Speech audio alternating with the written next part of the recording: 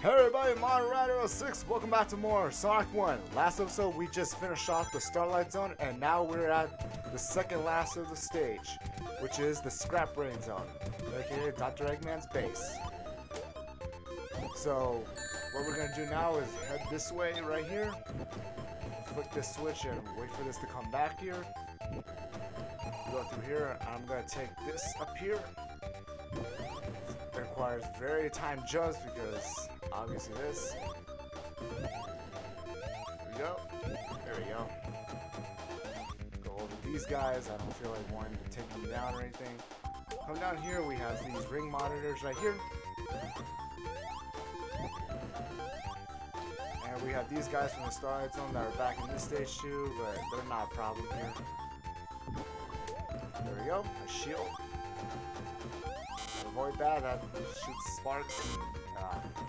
Well, there goes that shield. Or these fires that are coming out of those pillars right there. I'm surprised I didn't get hit right there. Wow. Oh sure, that was the platform up there. Okay, or this thing. Short. Okay. I guess I just showed you guys what would happen if you fall down right there. Still losing that up. Come on. Okay, here we go. I'm surprised this thing is taking some time of patience to actually get these things to spawn. Alright. Don't ever just use them as platforms. Just jump over them. It's as simple as that. But that just do that. We jump because those things will fly off from you.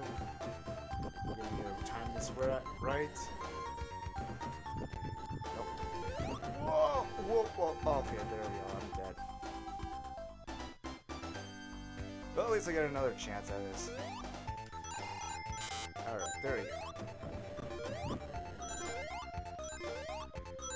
How did that thing not spawn?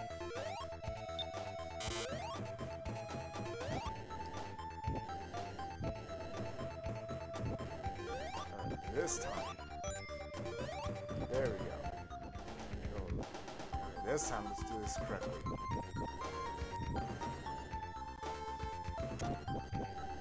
I'm still too nervous to do it. Okay. Ah, come on. Nope, not falling for it this time. I didn't fall for it, yet I failed to make that platform right.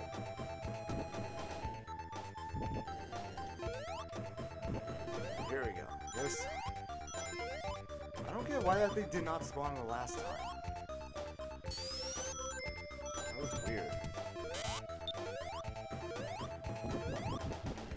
Yeah, this time I'll get it.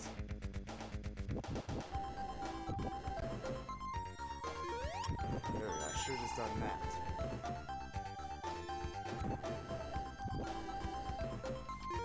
Do a jump will give you a little bit of boost speed right there. There we go.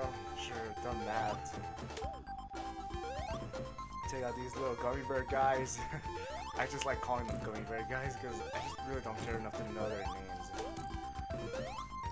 Besides, they do look like gummy bears. They look like those purple type of gummy bears, even though they don't sell any of those types. There we go. Act 1 is completed. It took 2 tries, but we did it. Now Act 2. I'm gonna hope this is not gonna be that bad. Okay. What you can do, just spin attack on this and you will go so fast that you can actually use that to actually launch yourself so high enough. But I failed that right now. But I think it's more simple to just run up here because it's that simple and you'll just...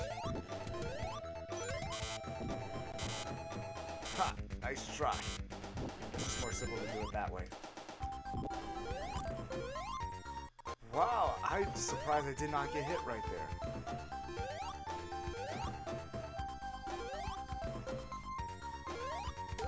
Gotcha.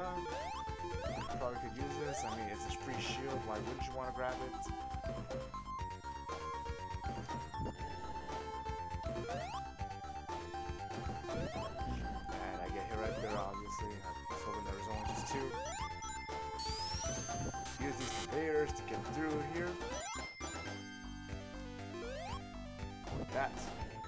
careful with these pistons, they'll crush you. Just jump to give yourself a little bit of boost speed, and I get hit there again. I hate these mechanics here. Kill that guy. Thankfully, I was a little bit patient enough to wait for that. Jump. Here we go. We got these saws that are coming up and down right here. One conveyor goes fast, the other one goes backwards. Not fall for that. And one's gonna come right behind you that quickly. Just run up to the ledge here and you'll be fine. Okay, over here. Here we are. Get that guy out. As long as those things blow off screen, you'll be safe from them. Carefully go through here. Still get hit right there. There always has to be 3 really. But that's the end of the stage. Finally.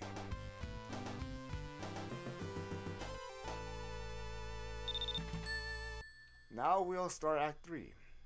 But first, here is Eggman behind this licorice type of shield. No! Start in Act 3, and guess what, guys? It's Labyrinth Zone, but goth.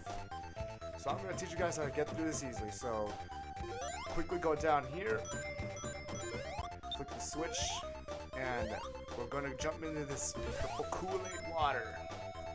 Yeah, that's a good idea, son. Swim in Kool-Aid water. Now, these air bubbles that spawn here, I feel like they spawn like in a fairly instant, because there are times that when you're just about to drown, these things can just spawn the bubbles out when you just, at the exact moment you're actually gonna need it. And great, I ended up getting launched right down here. That up there was gonna be the way that I was gonna end the stage very fast, but that stupid the penguin guy actually just made me lose that chance. Like, see how long that took for that air bubble to come out?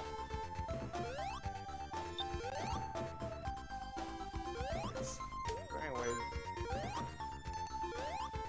it's right here. We just go over here. Yeah. Okay, here we go. And that's the drowning music. You'll probably have heard it so many times from a certain fan game that I'm not going to mention because I just don't feel like mentioning it.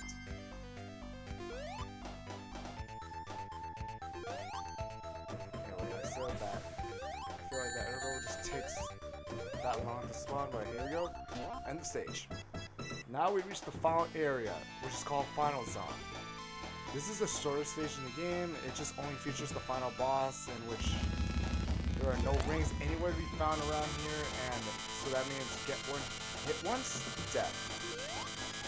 The objective is to hit the pistons that Eggman is in, because that's how you're going to be able to damage him in this fight. It requires 8 hits, and he's going to try using those pistons which crush you, and obviously if they crush you, it's death.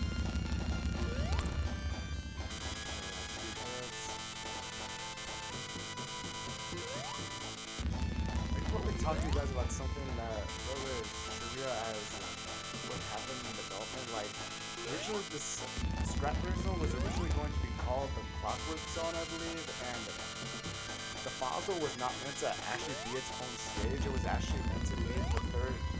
It was actually meant to be the final area for Act 3, which is the real boss fight for Act 3 of the Scrap Zone. But maybe they just decided to make it a little more easier, or they wanted to have people go through the whole nightmare with the Labyrinth Zone again. But as I showed, if you just took the route I took, you could just finish that stage effortlessly without even having any issue. Anyway, that's it. Now, you run through here, and you have the option to either let Eggman go, or hit his Eggmobile instead of crushing down to the pit below.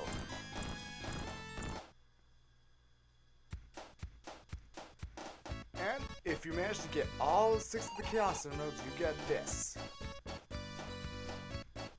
Now that we saved South Island and brought peace to it, these butterflowers bloom. And that is Sonic 1. It's basically, this was a good way to test my first time doing a Let's Play, and I enjoyed doing this. It's a way to kick off what I want to do. I'm hoping like this could be a viable source to like be able to do expand my creativity and wanting to like do stuff like this for the rest of my life. And thanks to many inspirations, certain ones out there like big YouTubers. I won't go and mention them now, but I would rather mention them the more I do this. And hope with all your support, I can actually make this into a best course of career for myself. But I will enjoy doing this all the time. Like, this game is basically one of my favorite ones in the classic Sonic era. I'd say it's basically my favorite out of all of them.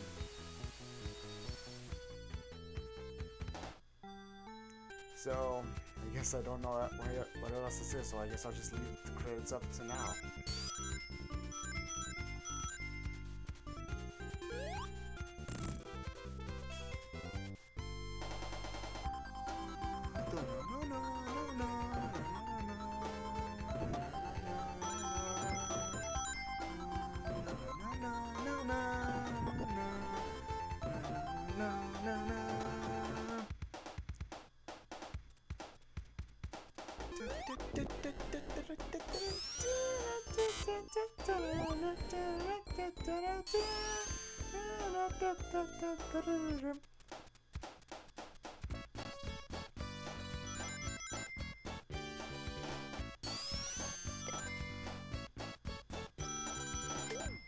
And since this was the best ending we ever got, the only difference is that if you got the best ending, you get this where Eggman is just stopping on that end sign trying to squish it, but it's not ever gonna work. But if you didn't collect all the 6 Chaos Emeralds, then Eggman will just laugh at you as he's holding up the rings you didn't collect. And instead of the end sign, it just says try again. But anyway, that's my first project of doing a first Let's Play. I will meet you guys back for a new project I'm gonna be working on later on. So this is Modern Rider 06, and I'll catch you guys later.